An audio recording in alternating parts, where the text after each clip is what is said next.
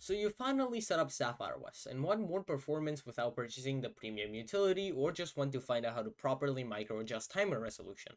Well, here's a guide on how to squeeze a little more by properly setting up your timer resolution. So start by downloading the tool from the GitHub in the description.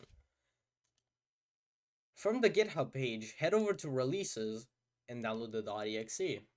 From there, open it and set your settings up. Now, I did set some settings up by default. These are a balance of accuracy and length. So, the start value is the resolution that the test starts with. The end is where it ends. An increment is the amount that your resolution goes up for each test done.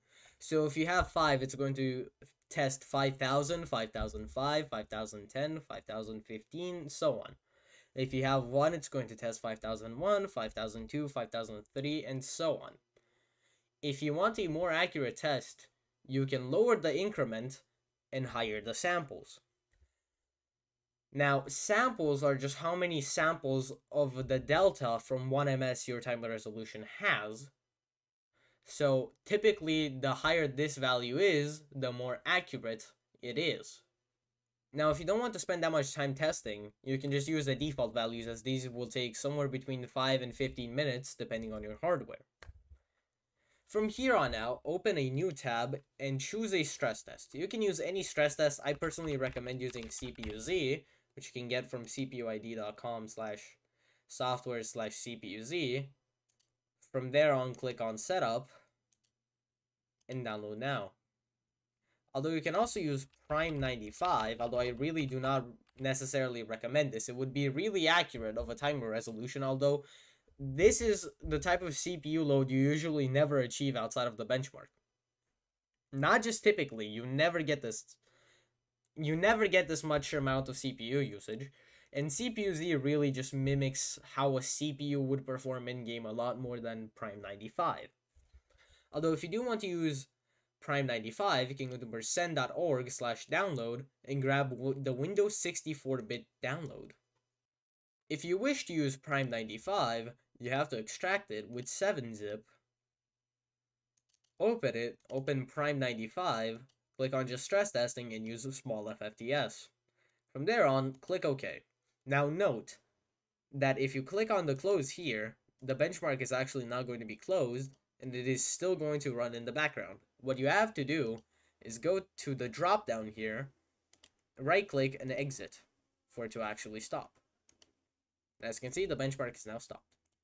If you want to use CPU-Z like I am going to in this video, you have to open the installer, click on I accept the agreement, next, next again, and next again, next again, install, untick view CPU-Z_readme, and finish. Once you have CPU-Z open, head over to Bench and click on Stress CPU. Now click on Start and just wait.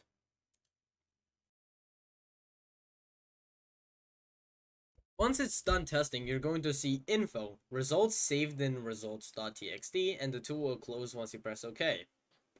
Then, open File Explorer, head to your C drive, timer res, and you're going to notice results.txt. From here, open it, and you're going to notice the fact that these are your timer resolution results. Once you are done, you can stop the test and exit out of CPU-Z. Now, here I usually recommend looking for the lowest max value. As you can see, 5085 has the lowest max value for me, as all of the others are either above 1 or 5, which is not ideal. From here, create a shortcut with set timer resolution.exe, go to properties, set the attribute --resolution, and your desired resolution, then --no-console. Then, open Task Manager and kill set timer resolution, which will still be running your last resolution. Then, open the shortcut, open up CMD, drag and drop measuresleep.exe, type in --samples. You can start off with 100 if you want to, and just see if the resolution is still stable.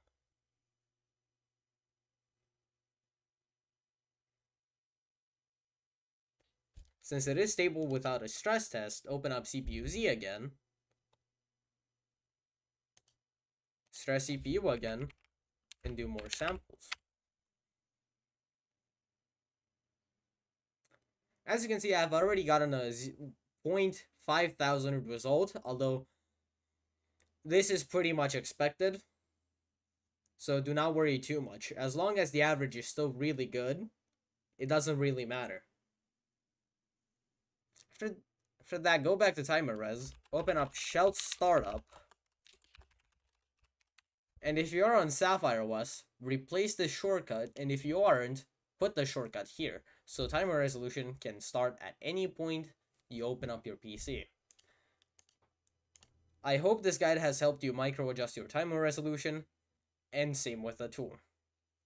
I will see you guys later with another guide at some point or another.